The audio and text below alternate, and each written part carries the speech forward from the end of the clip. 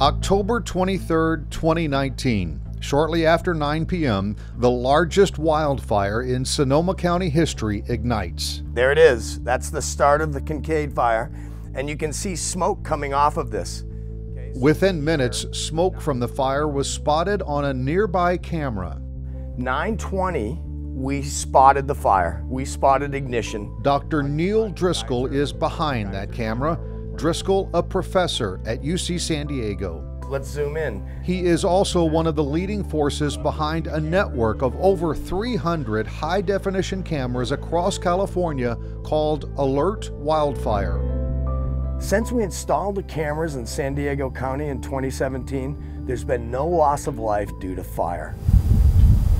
These point tilt zoom, or PTZ cameras, with near-infrared fire detection have helped spot over 600 wildfires in their earliest stages. What these cameras are modern fire towers. They allow us to look from high points and determine if there's fire. The early detection and 24/7 visuals give firefighters and first responders situational awareness like never before. One thing that we actually have learned is that it's not about where does the fire burn right now at a very large scale, but where will the fire be 30 minutes from now, an hour from now, because then you can stage and prepare and respond.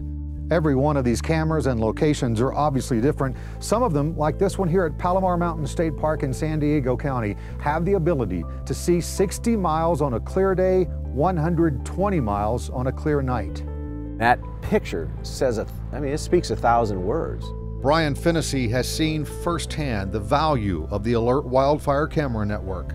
Now people say, well, does a few minutes really make that big a difference? And we in the fire service, as you know, it absolutely makes a difference. If that air tanker, that helicopter, if that fire engine gets there just that much faster, it makes a huge difference. It's a great tool in the toolbox. I would call it even an essential tool in the toolbox.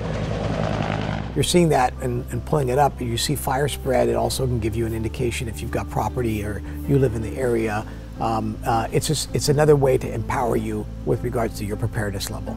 I had two relatives, not one but two, who lived in Paradise. One of the earliest supporters of the ALERTWildfire camera network, former California Governor Gray Davis, a longtime advocate of California-based research and technology.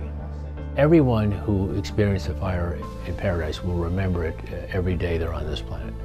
But you want to spare people that horror and anguish, save their lives, and ideally not submit them to this in the first place. The cameras are the best bet to make that happen. There you go, that's great. That's the east-facing camera from right here, right now. The ALERTWildfire camera network is constantly looking to add more cameras, more visuals to get an early start on the next fire event. We have now, we're north of 300 cameras.